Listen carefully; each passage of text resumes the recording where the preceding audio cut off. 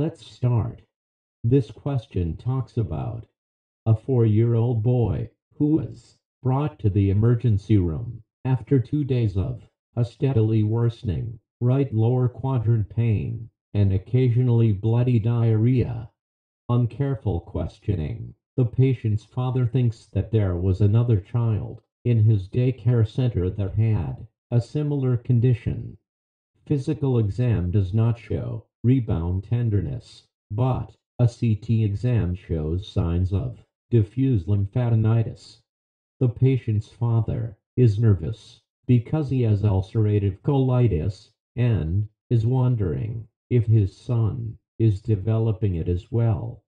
What is the most likely cause of this patient's condition? You can pause the video, read the question, answer it, then come back for the correct answer and explanation. Okay, so the correct answer here is E. Yersinia infection.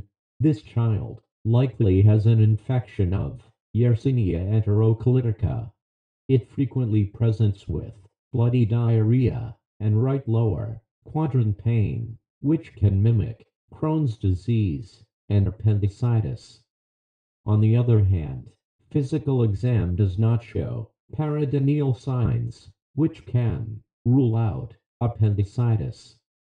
Also, both E. coli and Shigella infection can result in bloody diarrhea. They would not normally present with diffuse lymphadenopathy.